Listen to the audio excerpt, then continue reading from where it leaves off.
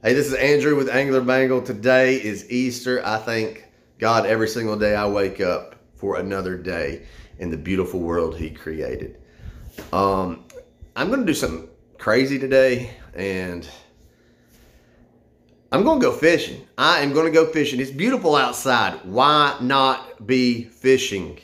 And I'm going to use the AnglrBangle that I have on. Don't know what's in it. I haven't really looked. I just put it on a little while ago. So I'm going to freestyle. I'm going to drive. If I see a body of water that I think there might be fishing, I'm going to stop there and fish in it and see if I can catch something with whatever's in this. So I'm going to get there, and I'll see y'all when I do. Out here on Norris Freeway, looking for a creek or a section of the Norris Lake, and I'm going to stop there. Beautiful day.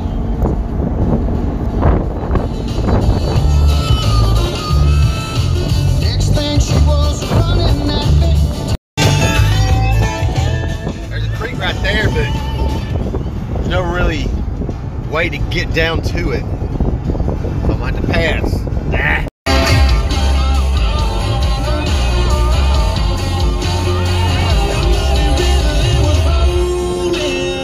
We didn't care where it was going.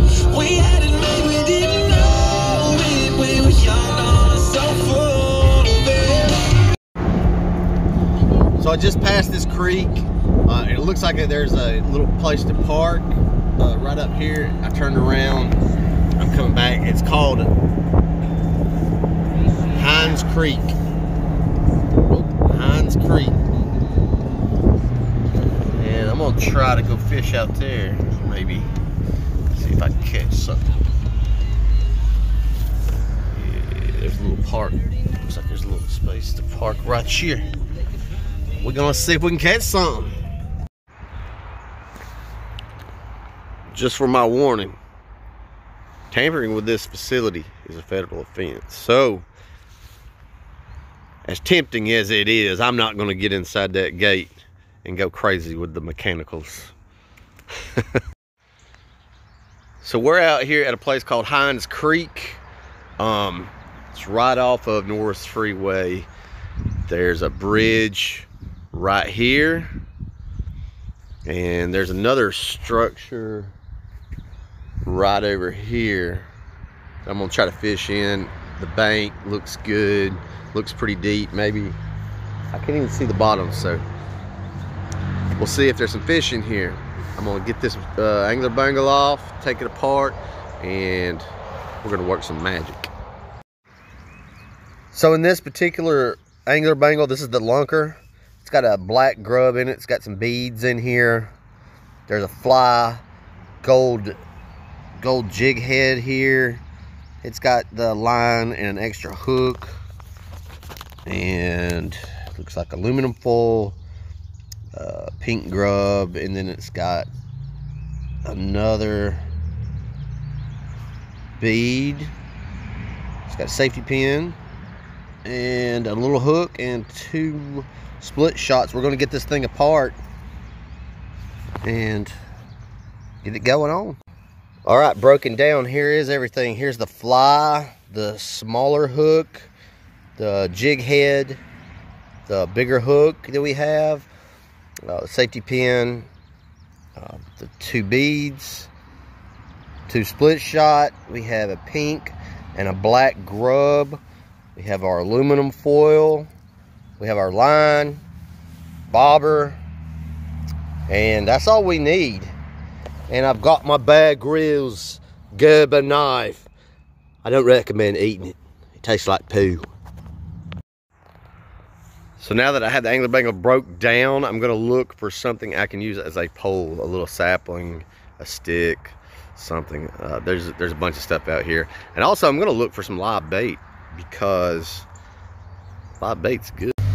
So there's a little place right here where it looks like it was washed up, where it had flooded this creek and left a lot of debris. There's a beaver stick, and it had this piece of bamboo.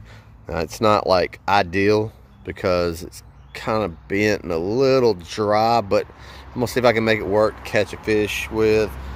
And yeah, we'll see. I think right up under that bridge might get one. So here is my setup. My bamboo pole. There's my line down to my bobber, which I have just found a little piece of stick, put in there, and a hook. And I think I'm just gonna try to find some bait. See what I can find. See what I can do. I just flipped that. It's actually a recliner, not a couch. But I didn't see any worms up under there. It don't look like it's been here too long. So there's a couple logs right here. They might have something. Let's see. Please no snake. Oh, whoa, look at there. Look at that guy. There's a worm right there. There's another one.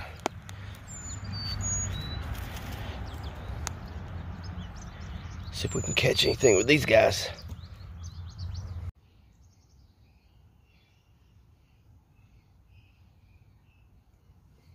I am.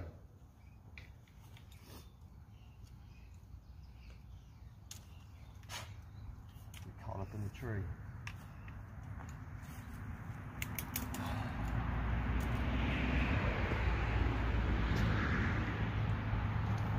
So we did catch a little brim. Check him out. Only on stuff using the AnglrBangle. That's right. So I caught that one little brim on a grub. A little white grub that I found under a limb over there. And we used to call them chicken chuckers. I'm not exactly sure what kind of grub it is. Maybe some kind of moth or something. Now I was trying to fish over there under the bridge, but there's probably about a 2-pound bass just sitting there, and he wouldn't eat that grub. But I'm gonna try this little Cleo here, spoon, and see if I can catch him or catch his big brother. Well, fish number 2. It's a brim. We call them little rock bass because they have a larger mouth than a regular brim, but they weren't eating, that bass wasn't eating on that spoon, so I put this crappie jig on and caught this guy. See you, buddy. So my goal was 2 fish at that little creek back there, and I caught 2 fish. One on the AnglrBangle setup, one on my little ultralight rod and reel. So I'd have to be a dummy not to go to Clinch, because it's only about 4 miles away. So that's where I'm about to go.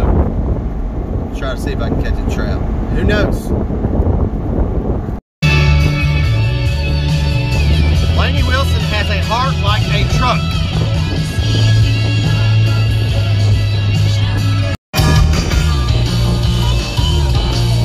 Becky was a beauty from South Alabama. Her daddy had a heart like a 9-pound hammer. Think he even did a little time in the slammer. What was I thinking? So I'm down here at the Clinch.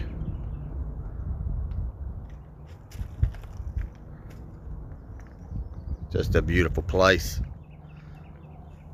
Let's see if we can get on some trout.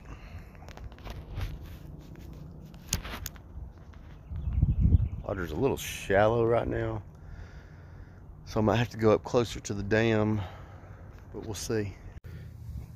Got me a little trout here on a spoon. Little brown.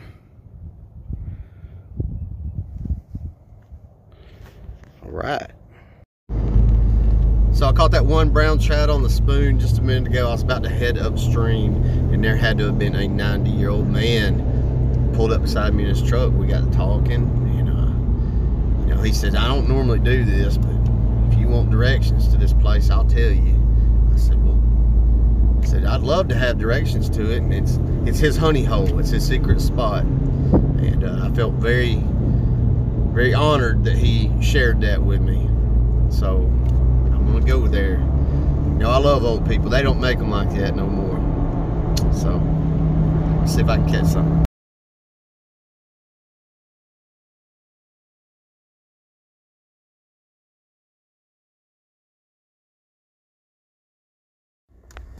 So I'm headed back from the Clinch River. Had a successful day. 2 brim, 4 trout. One of those brim I caught on the AnglrBangle setup. The largest trout that I caught was 13 inches. I gave that to a group of guys that were having trout for dinner. I went to the old gentleman's honey hole he told me about. I got a lot of bites, and I hooked up on something huge. I don't know what it was, but it was big. It was running parallel to the bank. I had it on for about 10 seconds. I turned it, and it spit my hook. So, you know, it's the way it goes. I was using that Trout Magnet SOS 2-pound line, and it didn't break it. So that stuff's phenomenal. You need to get you some. Also, you need to get you an AnglrBangle. They work. They're fun. Why not? All right. Y'all have a great day.